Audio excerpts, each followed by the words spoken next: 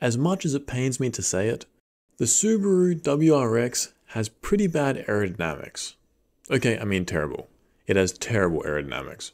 We simulated it at 75 miles per hour, and it came in with a drag coefficient of 0.32. For a sedan to get a drag coefficient of 0.32 in the 2020s, that's very disappointing. That's worse than a lot of hatchbacks, and hatchbacks are naturally at a disadvantage. In this video, we'll go through why the new Rex has such a high drag coefficient, and it makes me sad because everyone loves Rexes. But here, it's pretty clear that Subaru dropped the ball. This plane is slicing through the center of the car and is colored in the speed in meters per second. From this zoomed out view, there are a few things that stand out, but the most unusual is the aerodynamics of the hood scoop. Zooming in, we can see that even as we approach the scoop, a thick boundary layer forms. You can see this thick green layer forming. That's slow flow. The reason that's forming here is because even though some flow goes through the hood scoop, the very idea of this scoop is to jut out into the flow, have the fast oncoming air to ram into it, and produce high pressure air for the engine to work better. In terms of the high pressure produced, well, as this pressure plot shows, Subaru succeeded there. But this high pressure air is also pushing back on the flow upstream. That then decelerates it, and that's why this thick boundary layer is forming. So we get a lot of drag produced here, far more than the average car. But it's not even the worst part about this scoop. Looking behind it, we get a huge wake. This is even bigger than the Audi SQ5 we saw a couple of months ago, and that was possibly the worst we had seen to date. The air flowing over the scoop is at an angle now, and the scoop itself is very sharp at the front, so the air can't flow over the top of it and stay attached. Instead, it just separates and a massive wake is formed. With that, we get a lot of drag forming too. Look at all this shameful drag spanning the entire width of the windshield. So the trade-off Subaru made was to give the Rex a hood scoop to feed the engine with good high pressure air and get more horsepower out of it, but at the expense of aerodynamics. That might seem like a good trade-off because a good engine can offset that drag penalty, but here, good high pressure air for the engine to produce more horses is not mutually exclusive from low drag. Here, you could get both. The way to do that is to round the top of the scoop more so that the air coming in meets it at the angle that it already is at. That way, it can stay attached over the hood scoop and not produce this large wake and drag. Literally, just making the top of the scoop more bubbly would still give you good high pressure into the engine while not sacrificing the aerodynamics. But here, the scoop's top is quite flat, and the angle of the air coming over the top is too great, so it can't attach to the scoop's top, and we get this wake and drag. And actually, one of your amigos commissioned us to simulate this car, Simon. We feel bad about it because it hurts to see the Rex made like this, but if you'd like to commission your very own car, let us know here. One thing that is a little surprising about the hood scoop is its effects half a meter over to the left. Here, the hood scoop is no longer present, but still, a wake is forming.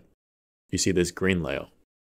And it might be tempting to think that this green, slow flow, is forming here because the flow upstream is simply impacting the window and that's decelerating it. But that's not so much the case. I mean, this is happening to some extent, but the main reason for this slow flow is still the hood scoop. Evidence of that can be seen in the drag orbit where the drag produced behind the scoop fans out and this structure sprawls out to the sides of the window still. And in the streamline orbit, we can see how the flow over the hood leaks out to the sides too. So the hood's wake and drag produced is not limited to just directly behind it, it sullies more of the flow to the sides too. Moving back to the center plane, we also see another problem with the WRX, the front splitter. It definitely looks cool, but it could be designed better. Currently the flow comes along, tries to wrap around it so that it can go underneath the car, but then it separates. That creates a lot of drag. Then, as we can see in the velocity plot, the wake formed, this blue and green region, flows underneath the entire underbody. And actually, this shows something very impressive about the Subaru. Look at the diffuser. despite it getting this terrible wake from the splitter wake, it still performs very well. This diffuser is one of the best aerodynamic features of this car, but we'll get more into that a little later. Back to the splitter plate. Moving over to the left plane, we see the wake it creates is fixed here now, but barely. The flow is very much on the edge of separating still, and that's because this splitter is just too small and sharp. The reason that's a bad combination is because if the splitter is small, it means that it doesn't extend far into the free stream flow. Because of that, it gets caught up with all this highly angled flow, so instead of slicing and dicing through the air that's aligned with this edge, it's now plowing through air that's traveling about 90 degrees to it. So the flow is forced to bend around a 90-degree turn, which it can't, so we get separation. There are two easy fixes for this problem though. The first is to extend the front lip forwards more, so that it's where the flow is straighter. That way, the flow coming in isn't angled as much, and it can then flow underneath almost seamlessly. The second fix is to round the underneath of the lip. That way the flow can be guided better. It will then stay attached more readily. By having attached flow, the low pressure you get underneath will be better in that it will be more stable. Currently, the low pressure we do get here is very unstable. Looking at the rear window in the center plane, we get a very thick boundary layer forming here too, this green layer. This is slow, low energy flow again. That's bad for this car's performance in that we now get lower energy flow being shot into the wake. As such, the drag will increase. What's more, the WRX features a spoiler, and that's good for downforce reduction. But it's exposed to all this low energy flow, so its efficiency drops. If this spoiler was supplied with higher speed flow, it would be able to kick the flow up more and produce more downforce. But you might see the antenna and think that this slow, low energy flow hitting the spoiler is largely because of it. The antenna is very big, and it has a decent weight coming off it as well. Except, if we jump over half a meter to the left, we still get very slow flow here too. The spoiler is then forced to deal with this suboptimal flow, and its performance suffers because of that. One of the reasons why both of these locations have such slow flow is because of the trunk. Look at the angle the rear window makes with the trunk. We can see that it's quite large. The trunk is flat, and there isn't really any blending of the rear window into the trunk. That means the flow coming down the rear window hits the trunk and has to redirect suddenly. That right there creates high pressure, which is good for downforce, but that high pressure also pushes back and decelerates the oncoming air. That then thickens the boundary layer and reduces the energy of the flow. The same thing occurs half a meter to the left. So, while the large antenna might not be helping here, it's not the main reason why we're getting such low energy flow here. A much better approach would be to blend the rear window into the trunk.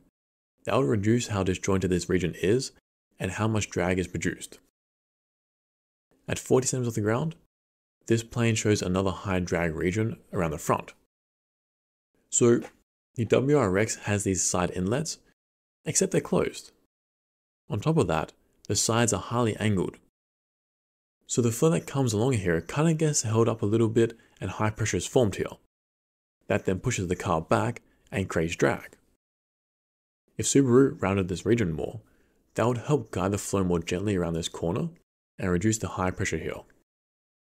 Alternatively, they could have opened these vents up and funneled some of the air at the front through to around the sides of the wheels and made air curtains. And looking at the drag orbit, we can see that the WRX could really use some air curtains and wheel vents. You can see this large streak of drag coming out of the top of the front wheelhouse. That drag forms because air inside the wheelhouse needs to escape. So it rolls up out of the top. If the WRX had air curtains and siphoned off some of the air from the front, that would not only reduce the high pressure here, and hence reduce the drag, but it would also reduce how much of this air is busting out of the top of the wheelhouse and creating drag. Then if there was a rear wheelhouse vent, that would then allow some of the flow inside to escape out here and not create this large wake and drag at the top of the wheelhouse. So the Subaru could use some wheelhouse vents here. As a side note, Did you know that we recently launched our RC airplane design course? In it, you'll learn how to design and build your very own fixed-wing planes. Check it out here.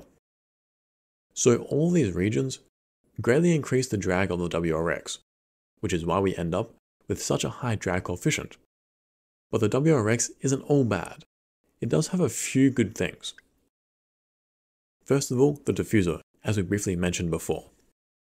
Looking closer, the diffuser's goodness isn't limited to just this center plane, where there's pretty bad flows handled very well and shot up into the wake still. Jumping over to the left, the diffuser still performs very well. It doesn't look like it because there is still this wake flowing into the diffuser and making it perform worse than the center plane, but it is much better than most other cars.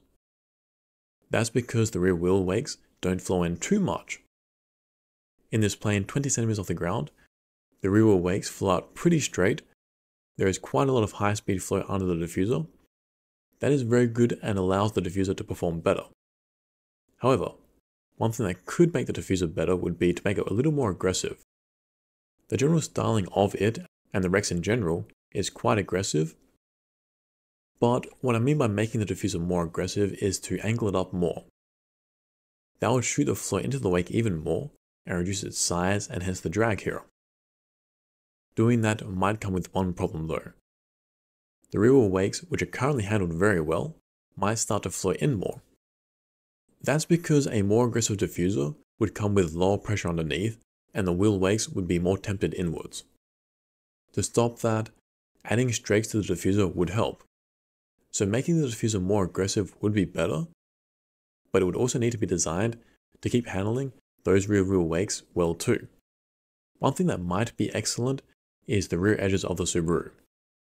If we look at this plane 80 centimeters off the ground, we can see how the flow wraps around the edges quite well. As a result, the wake shrinks, and the drag produced drops nicely too in this region.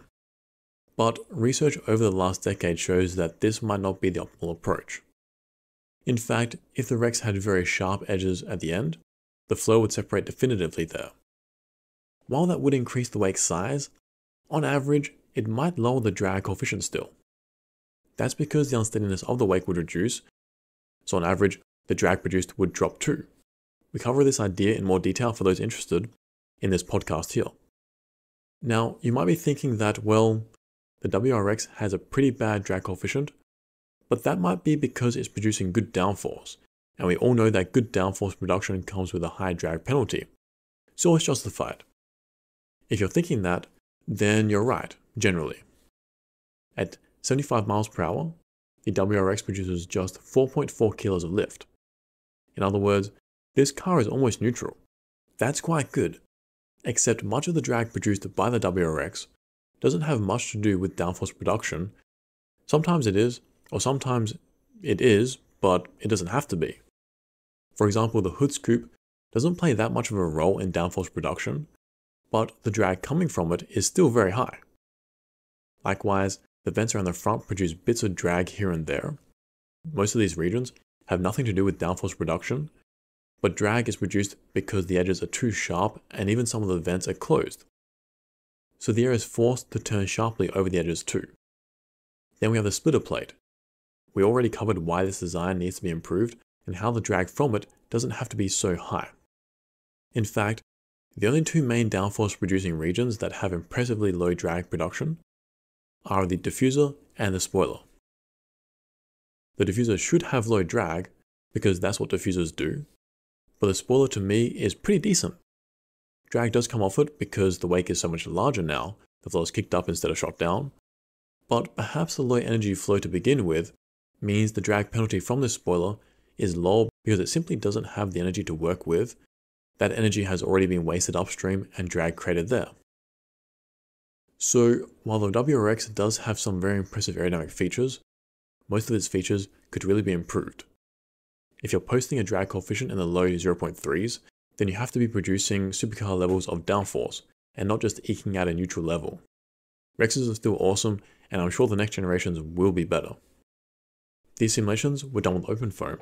If you're interested in learning OpenFoam, then check out our courses here. And if you want to see the aerodynamics of the old WRX, check out this video here.